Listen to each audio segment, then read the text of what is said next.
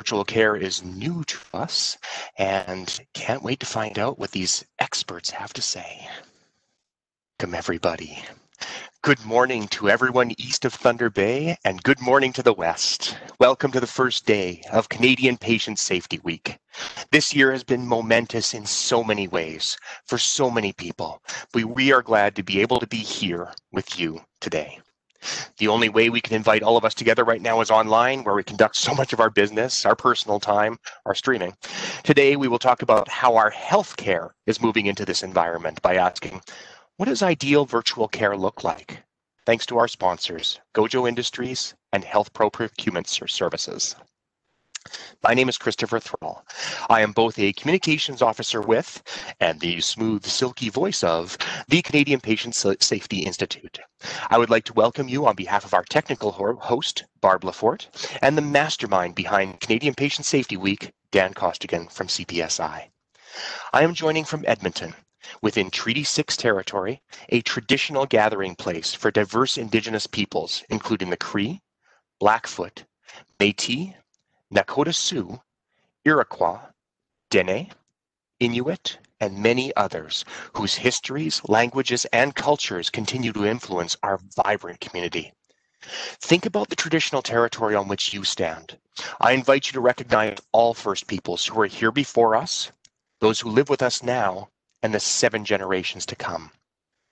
As First Peoples have done since time immemorial, we strive to be responsible stewards of the land and to respect the cultures, ceremonies, and traditions all call at home.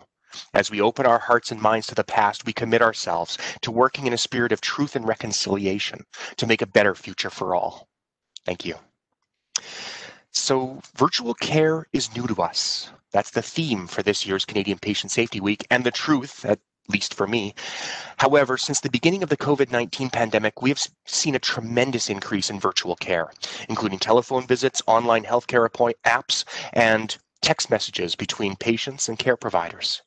In the past few months, more than half of Canadian adults who needed advice from a doctor connected with them virtually. Going forward, more than a third of us will choose virtual care as the first way we seek a doctor's advice. Virtual care is here to stay. We will invite 3 people with special perspectives on virtual care to explore the challenges, opportunities, and future of virtual care in Canada. We will ask the real question, what does ideal virtual care look like? Please write any questions in the Q&A box on your screen or chat them directly to me, Christopher Thrall. They will be compiled and provided to our speakers at the appropriate time. If you run into IT difficulties, please connect with us in the chat box, and we would be happy to assist. If you missed part of this webinar or want to share your learnings with others in your team or organization, please know that it's being recorded and will be available on our website within the next week. There will also be a quick survey sent to you after the webinar. Anyway, you didn't log in today to hear from me, so why don't we get started? I promised you 3 phenomenal speakers today, so please allow me to introduce them. I believe the term multiple hats was coined for our first guest. Dr. Sasha Bhatia is not only the FM Hill Chair in Health Systems Solutions, Chief Medical Innovation Officer and Division Head of Cardiology at Women's College Hospital in Toronto, but also a scientist at the Institute for Clinical Evaluative Sciences and an Associate Professor at the University of Toronto. I got tired just reading all of that. Welcome, Dr. Bhatia. Thank you so much for joining us. Happy to be here. Beautiful. So, Sarah, why don't you hit me? What are your opinions about virtual care? Well, I think, Christopher, I think we've sort of seen what's happened during the COVID pandemic has sort of validated many of the original, thoughts that virtual care might be a great way for patients to be able to access care from their healthcare provider. And part of I think the interest now, because people often said, well, this has been around for a long time. So what's happened in the last little while? And what I would say to people is, prior to the pandemic, there was this notion that there's always a cost of, seeing a person in person, I would call the cost of in-person contact. But that cost, prior to the pandemic was predominantly borne by patients themselves. So as an example, if you're a young mom and you've got to go see your family doctor, probably you're working, you have to find childcare for your kids. You have to take time off of work. You have to travel. You have to pay for parking, which in downtown Toronto, where I am, is pretty expensive. And you have to wait, to see your doctor for 15 minutes or however long it is. Um, the healthcare system bore none of the costs pre-pandemic. In the post-pandemic world, or in the COVID pandemic, what's changed is the risk cost equation is now borne also by the health system. So every time I bring a person into my clinic, I have to think like, what's the risk that they may pose if they have COVID to other patients? What are the risks that they're going to pose to other providers, and not just doctors and nurses, by the way, actually our front desk staff, the people who are working, in as screeners, in our lobbies, to like folks, who work in the food court. There's a bunch of folks that ultimately could get sick, our cleaning staff. And then, we have to prep PPE, and we have to conserve it. So, if we have everybody coming in, then we start to dwindle our PPE. And then we also then have to make choices about the capacity of our inpatient care, because we can't see as many people now because we can't crowd our waiting rooms. So now the healthcare system has to say, wait a second, we have to think thoughtfully about who we bring in and who we don't, because the costs are high. And so now that cost of contact has started to balance out a bit, virtual care becomes much more potent, a tool to be able to get people the care that they need, particularly those with chronic diseases, while at the same time protecting our providers and other patients. Wow, magnificent. I hadn't thought about the shared risks that had spiked during the pandemic, but that suggests that the healthcare system responds to costs on it primarily. I'm not saying that's the case, but it might be a suggestion we could explore a little bit later. Thank you so much, Sasha. Our next guest is the Executive Director of Greg's Wings Projects. For those of you unfamiliar, this is a not-for-profit organization created to honor Greg Price and his ultimately fatal journey through the healthcare system. She is a member of several strategic healthcare groups, a Medal of Honor recipient from the Alberta Medical Association, and Greg's sister. May I introduce Ms. Terry Price. Thank you so much for joining us, Terry. Oh, I'm excited to be here. Fantastic. I was just wondering, so maybe step back, maybe from a system perspective, what do you see as the opportunities for virtual care? Yeah, well, part of my role with Greg's Wings Projects has been sharing a short film that's called Falling Through the Cracks. And so over the last few years, we've been sharing the film, which sparks a lot of discussion about the healthcare system in general. And I've literally done screenings in person in every province in Canada, plus the Northwest Territories and the Yukon. So have been really grateful to be part of lots of discussions about what needs to change in healthcare. And I think virtual care, especially when you're thinking of the broad definition of virtual care, I think there's a huge opportunity to use it as an enabler to really change parts of the system and to create a foundation that can be more patient partnered, more team-based. And really, I think virtual care actually makes it easier to do some of those things that we want to see from the healthcare system as a whole, because it drops some of those barriers and decreases some of those risks, because access can be easier, and even being able to collaborate across teams. If you don't have to physically all be in the same location, then that makes it actually possible to do in a lot of cases where you wouldn't necessarily be able to do that. I love this. This is fantastic. I'm taking down furious notes while you're speaking. This is great engagement, collaboration. I love this idea. By the way, I have seen the film and it is so impactful. Virtual screenings, so valuable for sharing this information. Thanks so much, Terry. And finally, allow me to introduce our last speaker. Now, I don't like to use the word celebrity on our podcast or our webinars, because mainly we don't get them often. But in our world, the president of the Canadian Medical Association ranks right up there. Dr. Ann Collins has run a full-time family practice, nursing home care, and residency education for nearly her entire career. balanced with tremendous governance work through the New Brunswick Medical Society and the CMA. Today, she's here to speak to us about virtual care. Thank you so much for making the time, Dr. Collins, and welcome. Thank you. Very happy to be here. Fantastic, Anne. So how do you see virtual care evolving within the Canadian healthcare system? Well, I think first of all, it's pretty clear that it is certainly here to stay. As my 88-year-old mother said just after her first virtual care visit with her family physician, that was fantastic.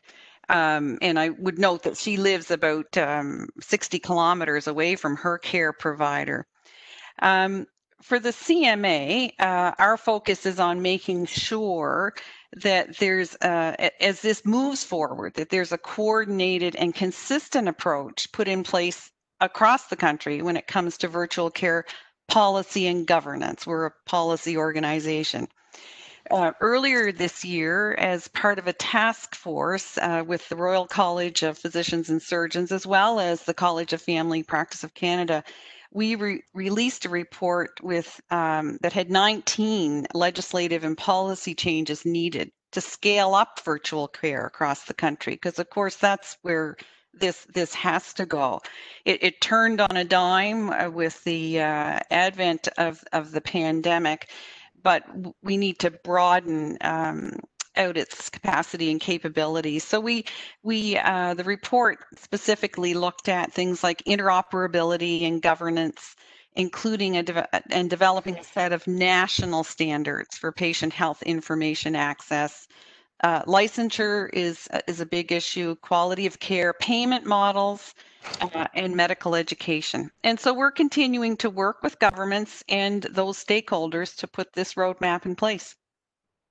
I love it. The consistent application across the country is so important. And here's hoping we can deliver on that. 19 policies. Yeehaw. Perfect. Well, thank you all again for being here.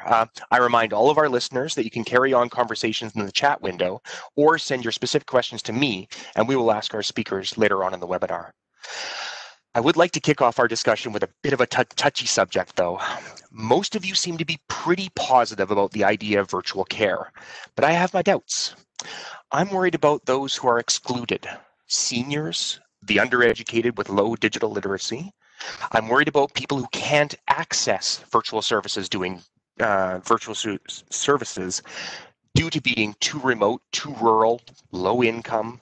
I'm worried about cultural and language barriers, which are poorly addressed by virtual care. In short, what about access? What about equity? Tell me about how virtual care can manage these issues. Anne, how about we start with you?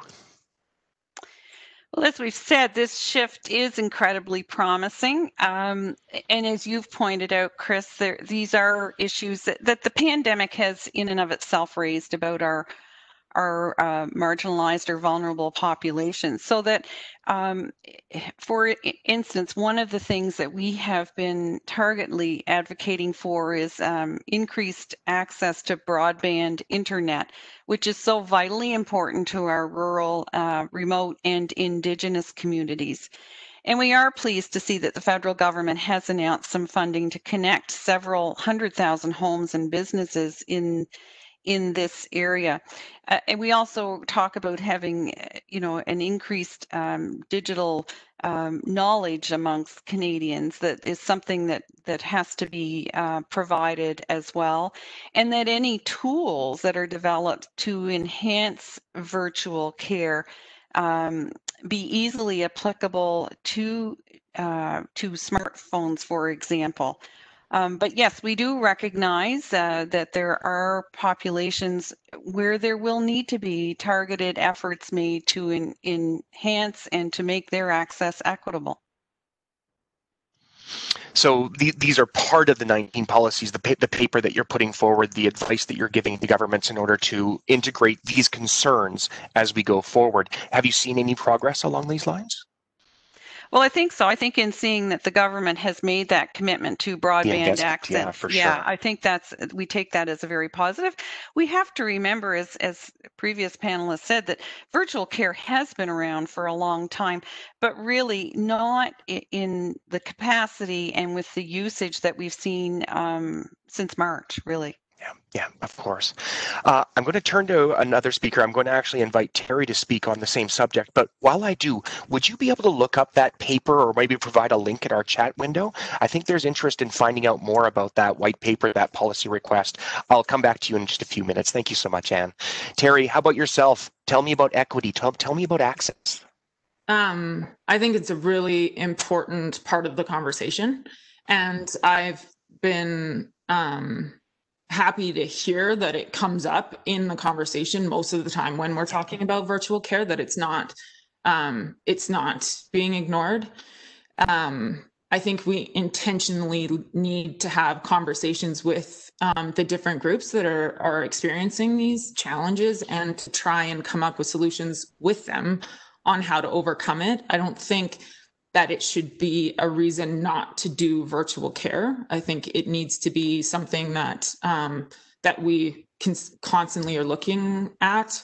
And I mean, I think to sort of go to the title of the whole session, in an ideal system, it would be that learning system that really does get feedback and constantly is evolving and learning from all of the different groups to try and make sure that we're optimizing the system that we have for everyone, because it won't be an ideal system if we're leaving people behind.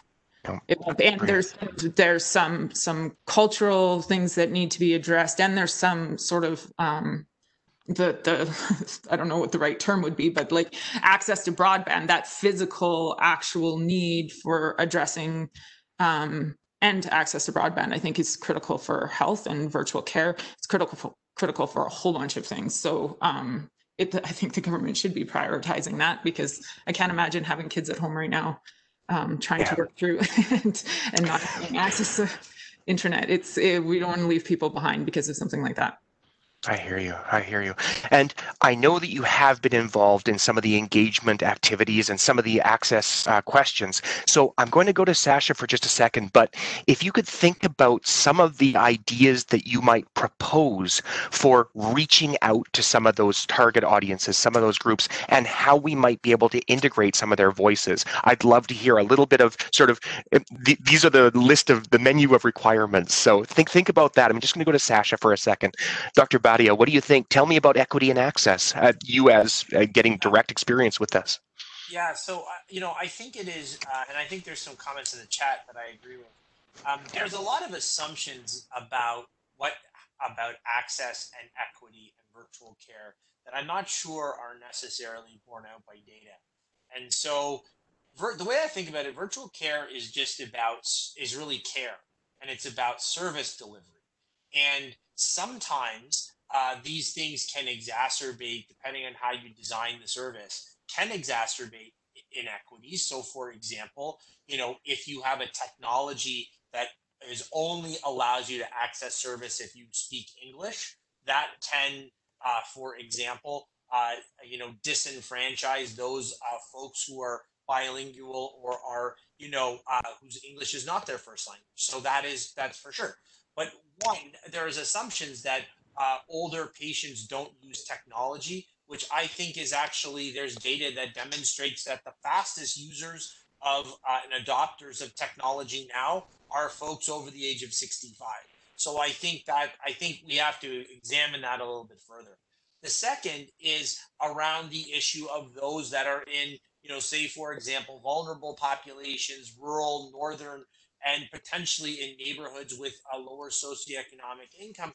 Here's the thing, like for many of them, they don't have the luxury to take a few hours off work and potentially travel, hours, as is the case up north, to see their primary care provider. So virtual care may actually narrow the gap. And the other thing that I would say is the way we think of virtual care at Women's is not actually a technology focused thing. It really is about really delivering care across time and space that is facilitated by technology. That technology could be something as simple as the telephone.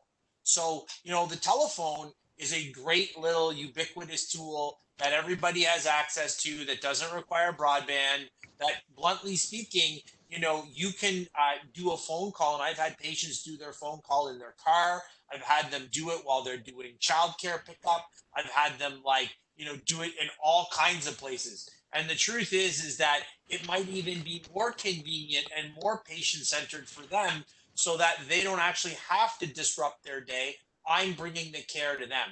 So I think there are real questions about how we deliver virtual care. There's no question. But I think before we put out assumptions that it's automatically going to disenfranchise people, I think we need to ask them.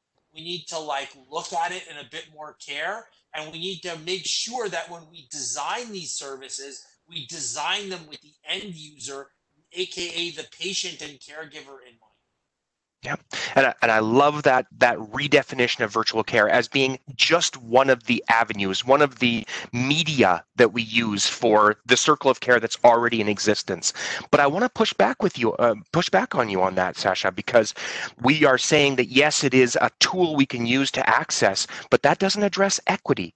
That doesn't address the cultural problems that I have speaking to you in the doctor's office, in the room. I can't express myself very well. My language isn't very good. My accent's poor. I don't understand what you're saying very well.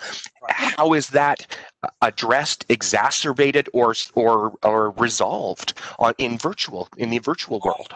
It's a great question, and it requires study. And I think Anne had mentioned even before that one of the issues we have to do is think about medical education. But again, technology is in many cases can be culturally agnostic. It's a tool. The way I think about it is these are just tools. It depends on what you imbue into that tool. So if you have your own biases, if you decide, well, I'm going to conduct a virtual visit the exact same way that I conduct my office visit, and I'm going to basically spend 5 minutes with the patient and move on to something else, then yeah, you're right. That's, it's not going to work. But on the other hand, you can actually do a lot with technology. You can have translate lines. You can actually three-way call somebody in. You can do a Zoom chat where you bring in different folks who can actually help to, reduce language barriers, can help translate, can also bring in family members who may not be able to come into hospital. So you're actually doing a lot. So I just think, we should be careful when we say, well, by definition, the current system that we have is equitable and anything new is inequitable. In fact, we need to actually go take it back to the studs, so to speak, and say, what are we doing? Is this in the best interest of patients? And let's take this opportunity to design systems and tools that will actually achieve the goals that we want. Absolutely. And believe me, I'm not saying that the current system is equitable. I'm just trying to see if virtual care will be better or worse for them. And we just don't know yet. So why don't we turn back to Terry, and I'm just going to find out, do you have something for me? Some way we can try and integrate some of these groups into decision-making models. What do you think, Terry? I wish I had a simple, this is exactly what we need to do. And I think if that answer was that easy, then we'd be in a different place right now. It is a challenging question, and it's not necessarily easy to really, because it can't be that check the box kind of exercise where we bring one person in on a committee and to represent the entire community or whatever.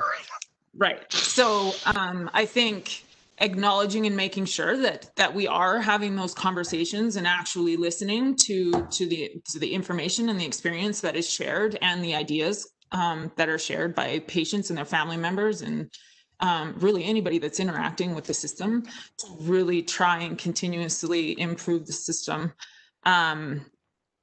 and making sure that you are truly partnering, that it's that you're bringing in diverse voices. You are actually talking to the different populations that are experiencing any of the challenges or experiencing it in an optimal way, so that we can learn from the groups that are doing it really well. And one of the things that we always liked, we really believe is needed as a foundation for healthcare, is the really strong teamwork mindset. And that teams may need to be inviting in different members of the team that may not be what you would traditionally think of, but that maybe it's somebody that can help with those cultural barriers or translation, or helping somebody figure out the technology that's not necessarily what you would automatically think of as being a member of the care team, but can actually help significantly to facilitate that optimal care interaction for everybody, that it's actually beneficial. And I'll stop there for now. Please, no, thank you. Seem to be on the same page as Dr. Bhatia, though. It's just a matter of making sure that the end user, the patient, is really integrated into any decisions we make along these lines. So thank you very much, Terry. And did you have anything to add for that? I noticed you shared the CMA report, so I thank you very much for that. Anything else you'd like to add? No, I think that it's important that each context will have its own needs. A longstanding family physician like myself, with a group of patients that have been there for 30 years, the provision of virtual care as a tool, because it's not going to replace, nor should it replace, person-to-person visits. It can't in certain situations. It will have one set of procedures, if you will, as opposed to where a hospital team is providing, or a hospital clinic is providing that care, or even a community-based clinic. So there has to be flexibility. I fully agree that we have to have the patient voice in whatever is going to be developed, whether it be at a national level or even within provinces, whatever jurisdiction, patient voice certainly needs to be there. Great. Thank you so much. Appreciate that, Anne. We're going to move on to the second question that we have here, because as much as I love the equity and access, my chat window blew up with people talking about the issue. So let's try something else, which is of particular interest to us here at the Canadian Patient Safety Institute. How has virtual care impacted patient safety in terms of challenges or opportunities? Terry, why don't we start with you? I mean, I think I always struggle with completely separating virtual care as a completely independent thing in the healthcare system compared to the rest of the healthcare system. Mm-hmm. We have a long way to go to having, to being able to say we have a safe healthcare system. We know that, harm is, the third leading cause of death. And so there's lots of progress that needs to be made for safe care across the board. I think virtual care, right now during the pandemic, the option of virtual care has decreased that risk of exposure to COVID. And so there are situations where it is safer to provide virtual care, but we have to make sure that when care is provided, any care, including virtual care, that those dimensions of safety and quality are included in those decisions, that it's not that we just completely flip and provide only virtual care. Like Anne said, there's going to be times where in-person is required. And I think what I'm excited about and where I see the opportunity is that blend where virtual care is used when it makes sense, when it can be more convenient. It's all of the things that Sasha talked about that are making it better for the patients, that the load is lifted off of the patients for those appointments where it's more sharing of information or checking in, or it's something that virtual care makes sense. And we tend to default to, when we're talking about virtual care, the video appointment or a telephone call. And really, virtual care, I think the real opportunity is all of the tools that are potentially available, including sort of asynchronous secure messaging and all of those things, because that's where the real opportunity is being able to really embed all of those different tools into enabling, ideally, teams to care for patients, especially when they've been diagnosed with something significant or they have complex needs that require multiple people to be part of that team. that I think there's huge opportunity with virtual care to be safer, because you're not relying on that one 15-minute appointment with one person to address all of the needs that the patient has. I love that. I love that. It's an expanded circle of care. So I really like that. And I do want to touch on something that both you and Anne have mentioned. The Canadian Patient Safety Week also features a number of tools that you can use either as a healthcare provider or as a patient to differentiate between when virtual care might be a better way to reach out versus going on in and seeing somebody in person. So if you visit, to all of our listeners, if you visit patientsafetyweek.ca and conquersilence.ca, you'll see some of those tools that you can use to sort of navigate your way through that first step. But now I want to turn to Sasha. Sasha, how about yourself? Patient safety and virtual care, threats, opportunities? I mean, I think in general, I would say we're at the so-called virtual care 1.0 phase, right? Like, you figured out the adoption thing, okay? Like, so doctors are using it now, hallelujah. But we have to figure out like the right mix here. So like as an example, right now in Ontario, they fund, virtual care is funded, basically it's synchronous. And I love that Terry brought up asynchronous, because I actually agree wholeheartedly that asynchronous is really where we're going to get some of the major gains in capacity. But a lot of it depends on, how you use it. Again, I'll say the same thing. These are just tools, right? So like one of the things is that, we have to decide, when is a in-person visit appropriate? When is a video visit necessary? When should you do a phone call? And then when can you just respond to people via email? And what types of scenarios clinically go with each type of visit? Like as an example, I had a patient in clinic who I think probably needs to get his aortic valve replaced, but I'm not going to make that call over the phone, right? I said, we need to bring you into hospital. I need to see you in person, and we need to have a conversation with your family.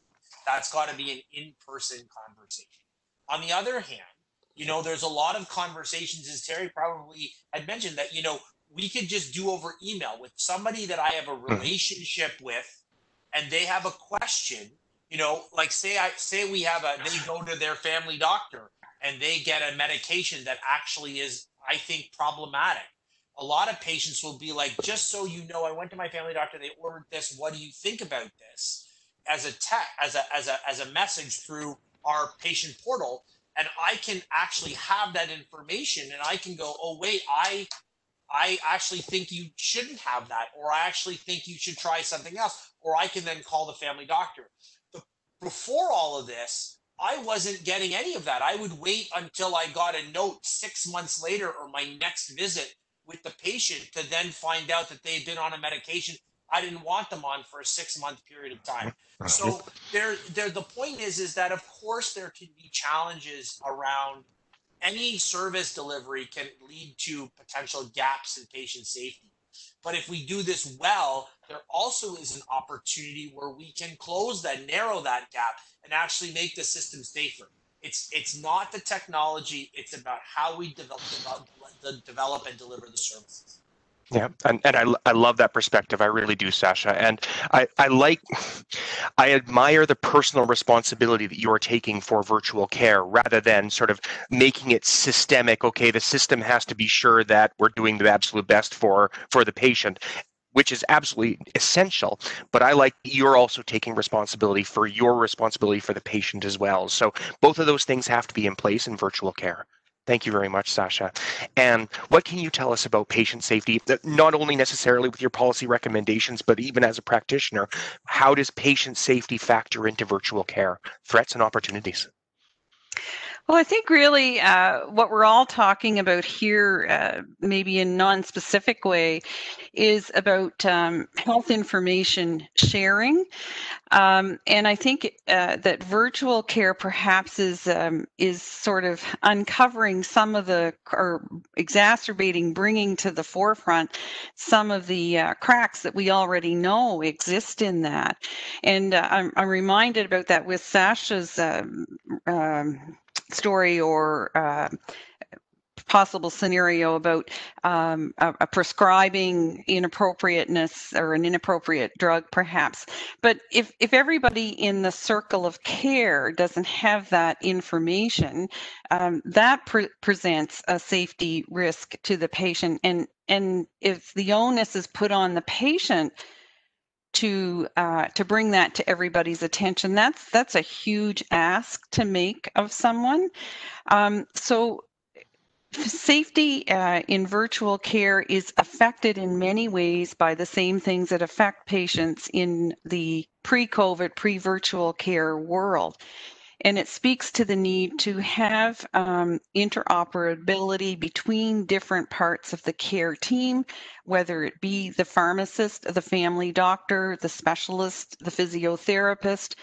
And there's kind of a void in that space right now. Who is going to bring all of those players together? Because there has to be, as Terry said, there has to be conversations, there have to be relationships developed here, not just in the actual patient care, but in the developing the policy and the operability around how all of this is going to tie together.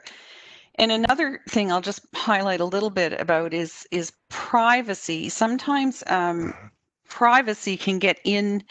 Privacy is a good thing. We all respect it. Confidentiality is the cornerstone of the doctor-patient relationship. But sometimes within the circle of care, it can get in the way, and it can actually work counterproductively to the way that virtual care can enhance care and make care and connections happen more quickly. So we still have, I like Sasha's, virtual care 1.0. Absolutely. There's still a lot of work and development that needs to go on here. And I'm loving the conversation and this possible integrated and national healthcare system. I'm a little worried about the individual cogs within the individual practitioners, the individual providers, drinking from the fire hose of information that they might be exposed to. But also the protection of privacy. We have to integrate that concept, the freedom of information, protection of privacy, and healthcare information. It should be sacred, should be private. But I'm going to push back a little bit because you were mentioning that. I agree with you. It shouldn't be entirely on the patient's head to keep all of this information in mind and be the only sole link sort of thing. But I do think they have a role. And at the Canadian Patient Safety Institute, we encourage patients to ask questions. We encourage you to keep a medication list and bring that to every appointment, everything like that. Terry, are there any other things that you would maybe recommend to a patient sort of wandering into the virtual care environment to sort of keep themselves safer? Can we have a little chat about that before we move on to questions from our participants? Sure. I think there has been, that's one of the things that we've seen in the last 6 months is some sort of checklists and guides and all of those things for helping patients have safe interactions. Again, it's focusing on the appointment, whether it's on the phone or video conference. There is sort of, in order to be prepared, and I would assume that lots of when you have an appointment with a family physician or any healthcare professional, that they're probably sending out some of those in advance as well, and so it does help to prepare. Right. I think some of the comments around the flow of information, like again, if we're talking about ideal system, that it shouldn't be that the patient is like in a lot of situations right now. It's not the same across the whole country, but the patient is the only consistent member of the team. And so they end up with the most information, or the potential to have the most information, and responsibility for sharing does lie on their shoulders. Whereas and in should an be ideal listened system, to as well. Right, exactly, for sure. But in an ideal system, that care team would have access to that information. If anybody's making a decision on care, whether it's virtually or in person, that we need access to all of the decision or the information in order to make safe decisions. And so I think that too is an essential piece of that ideal system is the flow of information to make sure that the members of the care team can provide it. So right now, patients in a lot of scenarios, lots of patients that we've interacted with, they're carrying around binders or have all of their files on a USB or something. Like, they're doing things to overcome some of the barriers that exist in the system for the flow of information, because they recognize its importance. I think in a lot of cases it is required. Ideally, we can move beyond that, and if we have that recognition of how critically important information is, that we can push the system into a place where, and maybe virtual care and the uptake on virtual care will help also push that, because I can imagine it being really challenging to feel confident in the care that you're providing virtually if you don't have access to the information. And so maybe some of that progress will go hand in hand. I hope so. I hope so. We at the Canadian Patient Safety Institute, with Canadian Patient Safety Week, we have offered some of these resources available to patients. So any healthcare providers or patients, please visit conquersilence.ca. There are a number of different resources to download there, including how to prepare yourself for a virtual appointment, different questions you can ask, etc. So thank you so much, Terry. Like I said, the question area has been blowing up. So thank you, Sasha, Ann, and Terry. We've been receiving all these questions from the chat, so I figured we could open ourselves up to the listeners. So my first one, you know what, I'm going to go to Sasha for this one first off. How do we evaluate virtual care? We have family practices with different funding models across the country. Tell me how we evaluate virtual care. Sure. So it's a good question, and I don't have an hour, so we're just going to do it real quick. Again, virtual care is care. Okay. I think we've often taken IT in health and tried to evaluate it based on IT related metrics, like number of clicks, number of computers, number of people using it. And honestly, I think now we have to really think about this. Like, in a year or two from now, I hope that we just call virtual care care. And it's like banking. You don't say online banking versus like banking at a branch versus banking at an ATM. It's just banking. And in that case, what you're evaluating it on is quite simply the same things that you evaluate other care on. And so we use the quadruple aim, the IHI's quadruple aim. So, any health intervention or any type of care should improve population health, should improve the patient experience, provider experience, and hopefully not add unnecessary costs or excessive costs into the system. There's a variety of ways that you could do that. I think one of the things that I think, we've been talking to Kai High, the Canadian Institute of Health Information, about using, billing data now that there are enabled billing codes. You can start to use administrative data to also look at patterns of care. But I think that we need to also be thinking about, we now have all this technology that's going to patients. Let's start collecting data. So think about what Amazon does, or all these, anytime you order from Uber Eats, what do? You get a survey. How was your order? There's opportunities for patients to provide feedback. How was your virtual care today? Yeah, no, I love it. A star rating. So there are ways that we can start to collect some of this information, and we can use it, in simple and effective ways to remodel the way that we're delivering care. So I think we should look at other industries who have been doing this for a long time as potential models in this case. I love it. And so tell me about evaluation from your side. And if you can link me up, do you know of any studies that are in progress for evaluating virtual care versus in-person care, or even just during the pandemic? Tell me about evaluation. Yeah, so I don't know of any studies, Chris. I'll be upfront right off the bat about that. But I think too, just to add on what Sasha has said, which is extremely detailed, is outcomes as well. Is that we will have to have some way of measure, and I have no doubt that studies will be undertaken to look at, pick a certain medical condition, or something that's led to a procedure, wait times, that type of thing. So I think it'll be a complex, multi multifactorial process that will look at many things to evaluate it. And it has to be done. I mean, it should be done in how we're providing care now as well, really. So, but I think outcome is critically important. I love that. And it's just, I really love how we're sort of coming around to the point where virtual care, we just, like Sasha said, drop the virtual off it. It's all care. So that's brilliant. Terry, I think you're going to agree in terms of outcomes being evaluated just in terms of care. Let's switch you over a little bit and just ask, how does virtual care contribute to the overall level of quality of care? Can you explore that for me? I think so.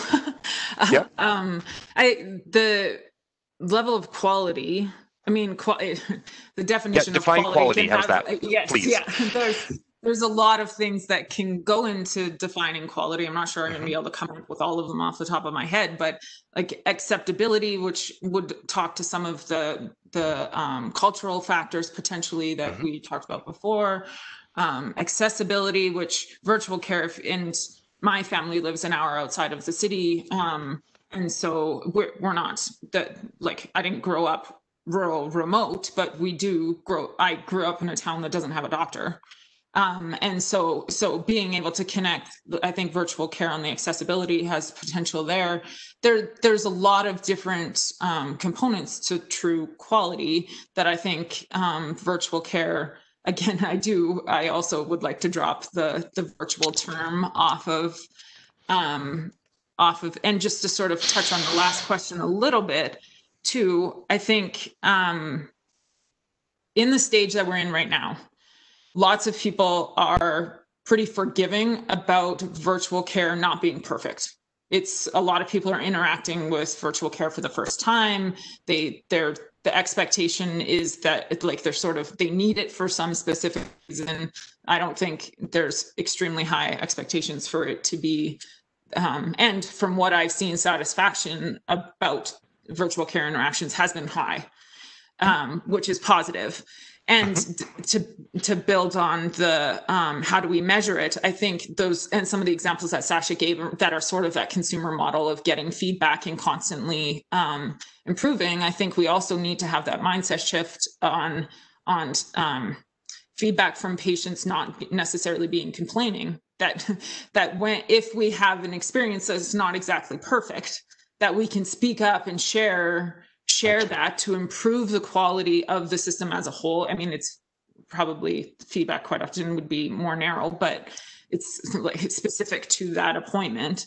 Absolutely. But that loop and that approach of recognizing it's not going to be perfect the first time that we're rolling it out, we're aiming for something that can be significantly better across the board. And speaking up and providing feedback on what worked and what didn't is an essential part of being able to get there. And so really listening to patients and frontline staff and everybody on the care team to really recognize how we're all interacting with new systems, and ideally having the tools that are designed, also embracing that need for change and making sure that the tools that are designed are evolving and improving as we go too, which should hopefully all continually improve the quality of the interactions and the care that's being provided. I love that. Just feedback, evaluations, going into actually improving the care. So important to ongoing, because we're not going to come out of the hot perfect. So, Sasha, I have one more quick question. I'm giving you 2 minutes to answer it because we're going to get to the real meaty one right away. But tell me about how we train people differently or better for virtual care. Most healthcare providers sort of give some sort of education or orientation, I assume. But you tell me, what is training like? How do we improve it? Or is it the best it can be? You know what? It is a work in progress. Yeah. So I would say, Anne's probably well positioned with the work that CMA is doing. Obviously we're at an academic medical center, so there is, we have a lot of learners and trainees. So, right now what happens is for phone or video, the trainee will do the call or the video visit. and will let the patient know that I will call them back, or if Good. they're very senior, and they're a follow-up, I might just, say they can call the patient back and I'll be in the room, and we'll talk through the case, and all of our cases are obviously reviewed. The challenge is, there's a lot that we just don't know, right? And, Hmm. things like being able to get physical exam data is really obviously challenging. What are the processes to do that? What are the challenges around reading, the nonverbal cues that we normally do? That's a lot of Right. training. Thinking about ways, I mean, everyone's sort of, figuring this out on the fly. Like, I've had people do neurologic examinations using video visits and getting patients to walk. I've seen people try and do dermatology has been using digital photos. There's all kinds of things that you can do, but none of it's really been validated yet. So it's hard to then train the next generation of Hmm. people when the docs that are doing it are really learning a lot of it themselves. So I think we're going to really this is really interesting because we're kind of building the plane and flying the plane at the same time. Yes. I've Um, heard that and metaphor. Yeah. so, yeah, so I think, in many ways, I learned from my trainees, Mhm. about different techniques that they use, and we talk about it. So I think this is going to be hard. I think we need to lean on one thing that I think is great in Canada is we have one of the best set of training programs in the entire world. We train our clinicians, I think, exceptionally well. And so I trust the Royal College and, our colleges to really be able to, kind of think about this. But as I said, it is a work in progress for sure. Yeah. Thank you. So Sasha relies on his trainees. So look for Sasha on TikTok coming soon to a computer near you. We did have a comment from one of our attendees saying that there is a study underway in Alberta Cancer with administrative patterns of care in person and virtual, sort of exploring patient experience and staff experience, saying that your voice matters. So these are definitely examples of how we're doing this. So I do have one final question. I'm going to hand it to you, and you can run with it for any direction you want to, but you have 2 minutes. So Anne, can you tell me, what does ideal virtual care look like? Well, I think we've touched on many of the points around that. It should be, I think ideally, it should be coordinated with some consistency across the country, that there be, a virtual care lexicon that I just wanted to touch briefly on the education aspect of it, that this is something that will and will need to be part of the accreditation process Mhm. for the 17 medical schools who provide training across the country. Ideally, there would be interoperability and great connection between all members of a person's health or circle of care, their healthcare team, that there'd be a seamless transfer of information, that the patient would have a gratifying and satisfying experience, and that the proper care medium would be provided to meet what that problem demands. And so that if the examination part, because it is still a critical part of medicine, cannot be done well virtually. And remember, we're also going to see more integration with AI and other modalities here as well. So I think that, and that it be accessible to Canadians in their language of choice, in their medium of choice. Let's swing for the fences on this one, Here, because here. I love it. it's going to be, it's here. Mhm. And if anything is a silver lining in this pandemic, the explosion of virtual care has been it. Right on. I like the triage point that you make there. It really has to be the right care at the right time for the right person. So, Sasha, how about you tell me, what does ideal virtual care look like to you? Well, I think ideal virtual care is ideal health.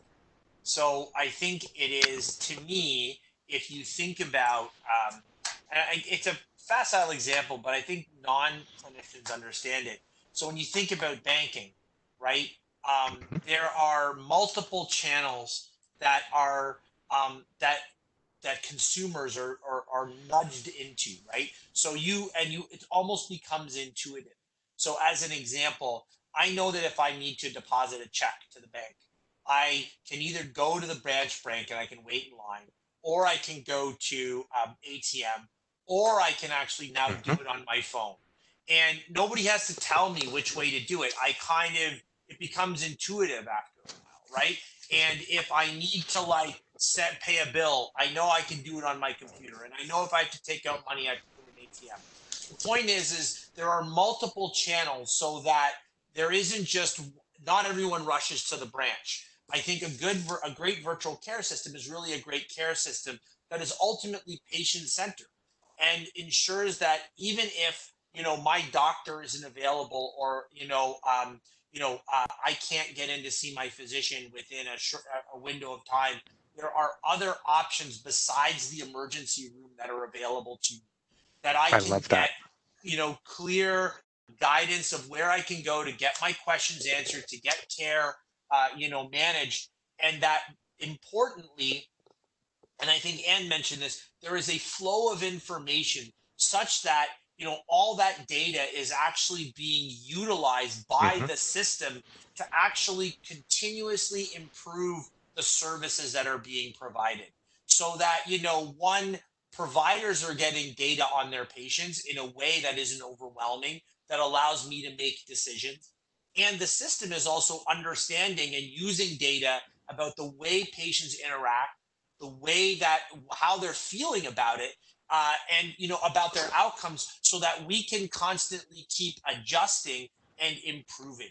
And when you start to do that, suddenly you've created a safe, patient-centered, and very effective system. See, and I love just the short form. Great virtual care is great care, and patient-centered and continuous improvement. These are the bullets that we need in virtual care planning. Terry, how about you bring us home? What does ideal virtual care look like? I was really hoping I wouldn't have to go last, but but I put you on the feature spot right here. No, and I agree with Anne and Sasha so far, for sure.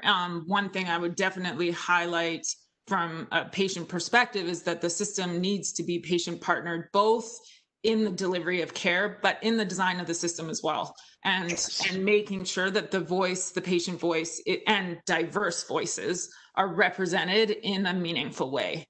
That it's not just the single person sitting on a committee, because we're not going to get the right design for the system that meets the needs of everybody with that approach. We need to be meeting patients where they need, like getting feedback from them where they are, and making sure that we're actually seeking out those diverse perspectives, which is not an easy thing to do, but it is absolutely essential. And I think I would just, again, go back to the opportunity to really enable teamwork in care, and that virtual care should make that, the virtual tools for better care should make that easier, that work to be able to collaborate across the team members with patients, for patients, is something that will be part of the system going forward. That mindset that we need to work together, that we're actually relying on each other as team members to provide the best care for patients, and that virtual care can help us do that. That it doesn't have to be always one-on-one in-person interactions, that the patient, and we have this conversation a lot because the film depicts Greg's journey really well, about it sort of being, okay, he's talking to this person, and then there's a gap, and then he's talking to this person, and then there's a gap, and then he's talking to this person. That kind of care isn't ideal care. Being able to bring all of the information together and having everybody collaborate on what the best and safest decision is for patients in their care journey is hopefully where we're moving. And I think COVID opened the door for more conversation about virtual care and the virtual care tools. And I hope we continue this conversation and continue to push it forward to a better system. And I love this concept of integrating the patient voice, not in a prescriptive way, but actually in the planning process. Diverse voices all across the world. So thank you so much, Terry. I see that we're at time. We want to respectfully thank Dr. Ann Collins, Ms. Terry Price, and Dr. Sasha Bhatia for sharing their time and expertise. Thanks to all of you for taking the time to attend. On behalf of me, Christopher Thrall, technical host Barb Lafort, Dan Costigan, and the rest of the team here, please take a moment to respond to the survey that we'll email out to you later. If you want to continue the conversation started in this discussion, please feel free to send us an email. We'll forward your comments and any questions you may have had that were unaddressed onto our speakers. We will also post a recorded copy of this webinar on the CPSI website in the next week or so. Thank you for joining us for the first day of Canadian Patient Safety Week. This year's theme is Virtual Care is New to Us.